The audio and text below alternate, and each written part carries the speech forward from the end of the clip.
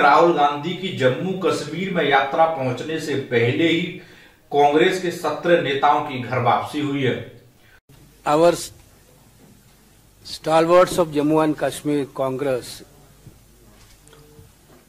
who left us before 2 months due to some misunderstanding has come back to the home.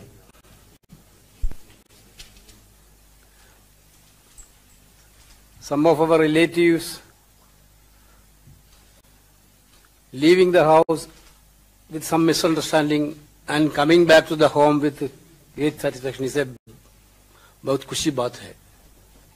This yatra become a big movement in this country. Therefore, if anybody have a Congress mind in his heart cannot sit ideally. That is why all these leaders who left us 2 months before took a strong decision to come back in the parent organization, Indian National Congress, and to work with Rahul Gandhi and to make the Bharat Jodo Yatra in a great program in Jammu and Kashmir.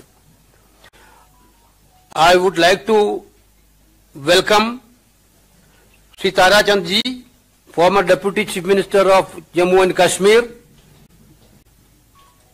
Pirsaga Muhammad Said, former PCC President and 3-time Minister of Jammu and Kashmir,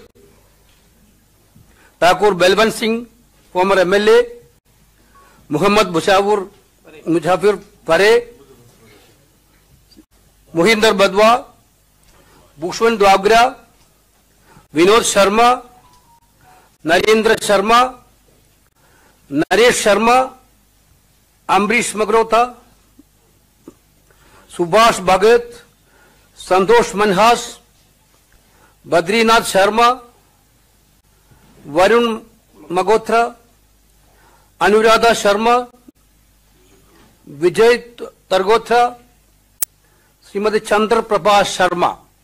17 big leaders. These are all.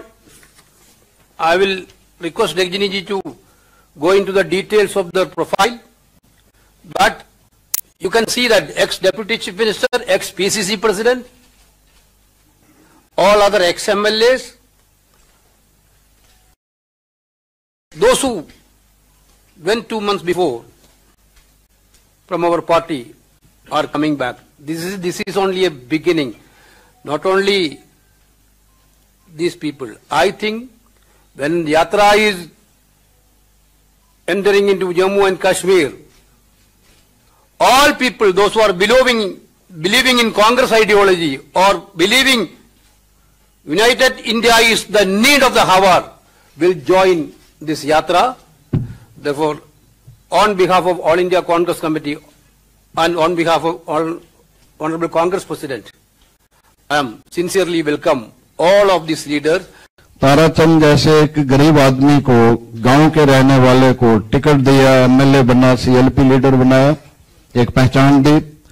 दूसरी दफा मैं जीता तो 6 साल speaker Jammu Kashmir assembly का रहा, जो भी पार्टी की दी हुई पहचान थी.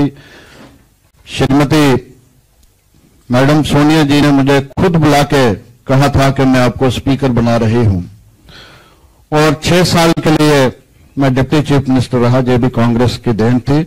मैं समझता हूं कि हम सब की जिंदगी में अगर कोई सबसे बड़ा ब्लंडर हमसे हुआ, सबसे बड़ी भूल हुई, हमने जज्बात में आके, किसी के दोस्ती में आके गलत कदम उठा लिया, जिस वजह से जो हमें और हमारी पार्टी को नुकसान, अगर पार्टी का नुकसान हो तो हम सबका नुकसान है, जो हम सबको नुकसान उठाना पड़ा.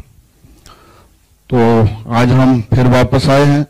हम पार्टी के बहुत ही शुक्रगुजार हैं. श्री राहुल गांधी जी के, जनाब खड़गे साहब जो ऑनरेबल हमारे प्रेसिडेंट हैं, उनके मशकूर हैं.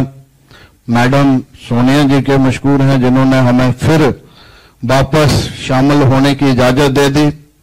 श्री वेणुगोपाल जी, मैडम जी, इनके भी हम मशकूर हैं कि इन्होंने साथ शामिल होकर हमें फिर से पार्टी में शामिल करने का मौका दिया. मैं 50 साल कांग्रेस में रहा हूं,